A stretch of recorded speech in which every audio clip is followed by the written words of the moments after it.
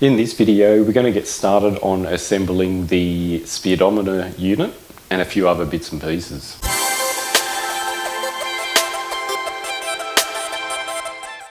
Okay, so let's just do a quick overview of where we are at the moment. What I've got installed now is the steering column. I'll just talk through a few things about that first. So first of all, one of the obvious things you might notice, the indicator stalk is off at a 45-degree angle. It's meant to be like that, and the reason for that is obviously because this vehicle doesn't have like leg room like a normal car door where you put your legs in. If that steering wheel was horizontal, you're pretty much going to be bashing into it every time you get in and out. The other feature on this too, it has a ignition switch which has a lock on it. So on the actual steering lock itself, there is a small hole, and you'll see a pin comes out and pushes into that hole to make the steering locked. What else? The rest of it is the same as a standard steering column. The other thing, when you're installing it, of course, make sure for the indicator cancel, there's a pin on the actual column which clicks the ends of those parts that stick out when it engages the turn signals. Make sure that is in the right position when you install it all. Apart from that, that bit was pretty easy. I've also done the wheel alignment too. I've got about 1.5, 1.6 millimeter toe out. Alright, let's take a look at the console. Alright, so on the console, I'll talk through the wiring in a second, but I'll just go through some of these. So that's your normal switch for your headlights, like park lights and then headlights. Now, over here, that's where you'd normally have the switch which activates the sprayer to spray the water on the windscreen. And I'll explain in a second why I've done things a bit different. Over here, I've got another button here. This is where you would normally have the rotary switch to turn the wipers on. So instead, I've got in this spot here, I've just got a push button.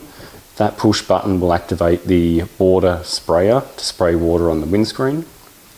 This switch over here is just an on-off switch. And the reason why I've just gone for that'll turn the wipers on and then off. The actual wiper unit, it doesn't actually have all the park mechanism. I don't know whether it's just an older version or it's just incomplete. So the way the wipers work, you'll have to switch off the switch when they come down to the bottom. So there's no auto park.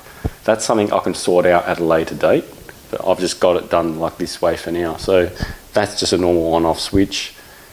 Choke cable will come out of there. Alright, let's have a look at the wiring.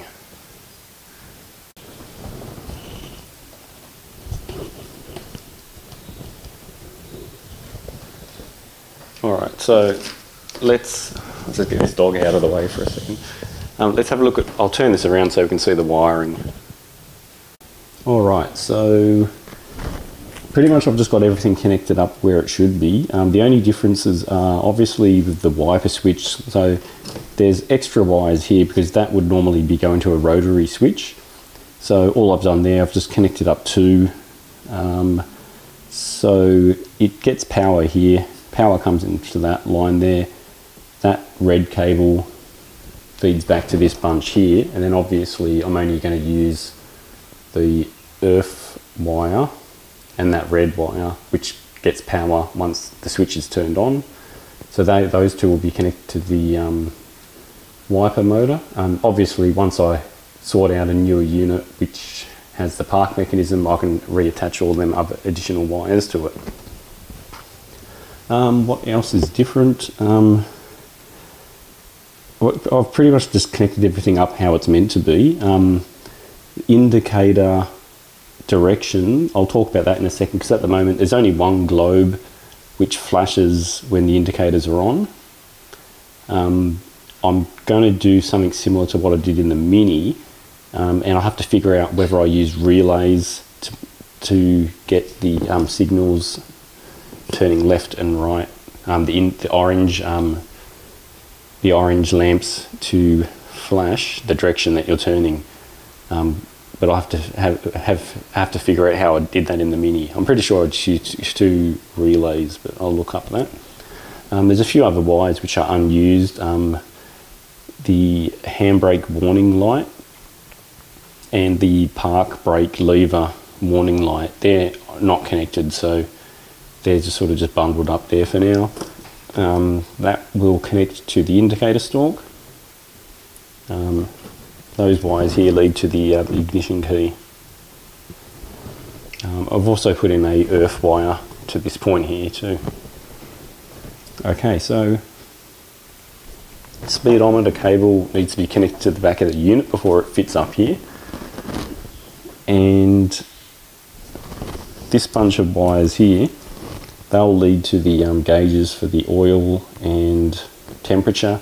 I had to add all that in myself. The only one that was there obviously is the line coming from the temperature sender, but all of the other components I had to put on there. Okay, so I have done a little bit more progress since I last recorded anything. That's not the original horn, but it is a mini horn. The original one, it doesn't actually work, so this one I sandblasted and painted up. It actually works, so it will do for now. I still have to fit the washer bottle that will go here. I'll leave that until I do the windscreen wipers.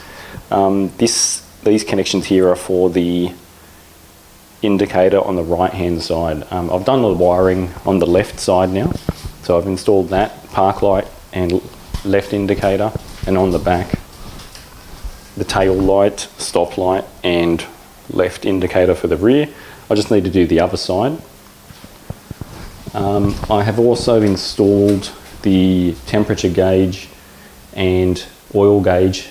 I've got them fixed to the bottom of the unit, so that little piece, the holder, sort of just screws onto the bottom and it mounts on that way, so that looks pretty good. Choke cable, I've just screwed that end of in there, but I'll sort out where it's going to go. I believe it is this hole right there. I think that's where it's meant to go through, but I'll have to just double check that. Okay, so with the tail lights, they're the products. There's the part number. I actually found it's cheaper to buy these off eBay. Spares box, I think it was the seller. It took a few weeks to come, but I order these things earlier so they do arrive on time. It was around about 20 Australian dollars, so that's half the price that a lot of the mini suppliers sell them for. So spares box on eBay, that was alright. This one, that's going to be the reverse light. I just picked that up at my local auto parts store. I can't remember how much I paid for that. Just retail price, probably around about 20, something like that. The other thing too, I'm going to fit the wiring to the trailer wiring. So I've done plenty of work on trailers previously, so that shouldn't be an issue. It's going to get most of the connections from under here. So these are the connections for the right rear lights. I believe the reverse light is in there, that's why there's 4. This cable here leads to under here, and then that's where the number plate light is going to be installed. So I'll leave that one until last because I don't know about the wiring positions. On the other side, everything's sort of just fitted, so where you have these terminals on the wire ring harness, that's sort of got a clip up there somehow. And then adding the leads that come with the light. These are long enough, but they just need bullet connectors put on the ends of those so they can be installed. I might actually record putting this on, that way you can see how it's done. Okay, so with the rear tail light, that's one of the new pieces that I just sort of showed you. One of the issues is, as always, holes don't always line up where they should. So you'll notice that all of these existing holes are in a nice straight line. That's an original light fitting, and you'll see that that hole there, and where the wires go through, they're all in a straight line. On the newer ones, you'll realise that the hole is up here instead of here. So all you need to do is obviously remove the globes, and then Probably the easiest way to do this is to put it where it needs to go. So the indicator obviously goes that direction. You want to line up these two, that hole there and that one there, because that's where the screws will go through. I might just push these wires through, that way it sort of sits flat on the fitting. And then obviously from the other side, just use a pen to mark a circle where that hole is. Okay, so the next step now, what I'm ready to do is install some wiring connectors. I'm going to just use bullets, because they'll connect directly into the existing connections on the wiring loom. Okay, so I've got those connections put on there. I'm just trying to work out how the best way to do the trailer wiring. I'm not probably going to do it in this video, I'll do that as a separate one. But using these standard bullet joiners, something like that, where they can go onto there, and then another wire connects to the existing harness and also goes to the trailer wire. I'll do something like that, because ideally you don't want to splice into these ones. You can splice into the main wiring harness. That can be an option, just using wiring splicers, because the way this works, you want this to be able to come straight out if you need to replace it, and that's how you buy it. Alright, so they need to get inserted into the rubber pad. So rubber pad is the next thing that goes on. There is like an imprint of where that hole that we did drill. Just need to make sure we get this the right way around, just to make things easier. So line things up on there. You don't cut into here, don't make a hole there. You need to make a slit there for the screw. Obviously a slit here for the wires, and then another slit here for the screw. I'm just going to use a Stanley knife to do that, and I'll just do a slit, because once the wires go through, it'll close back up, and then hopefully not let too much water in there. And then just for these ones, you could probably punch it with a screwdriver. That might be a safer option. Just make sure you do these holes and not these outside edges. Okay, so now we're at the stage where we can obviously feed the wires through. Just do them one at a time.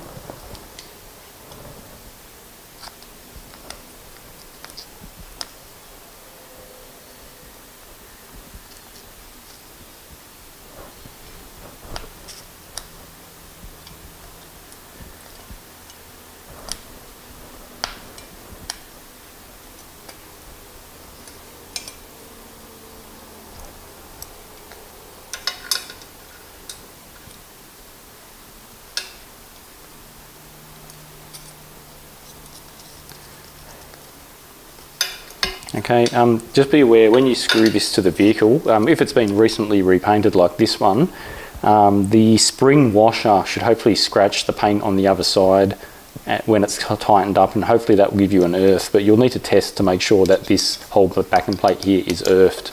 So let me just get some screws on it. Okay, so taking a look underneath, you can sort of see that if that's hooked up the top there, things aren't going to fit. So what I'm going to do is just connect them up, and then I may just get a cable tie just to hold everything away from the wheel. The other issue too is that some of these numbers have worn off, so you may need to do a bit of testing to work out which connection is which. You can of course go by the colour of the wire, and then hopefully that'll help you out.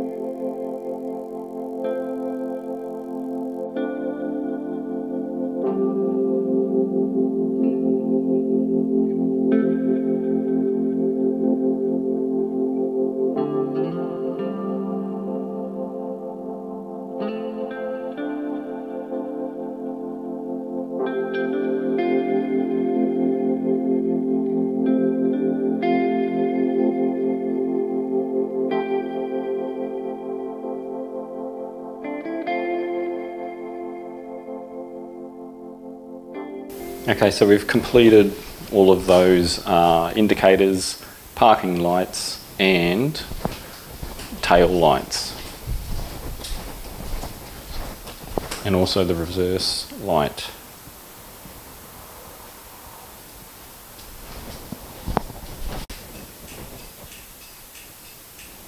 Okay, so I'll leave it there. Thanks for watching my videos.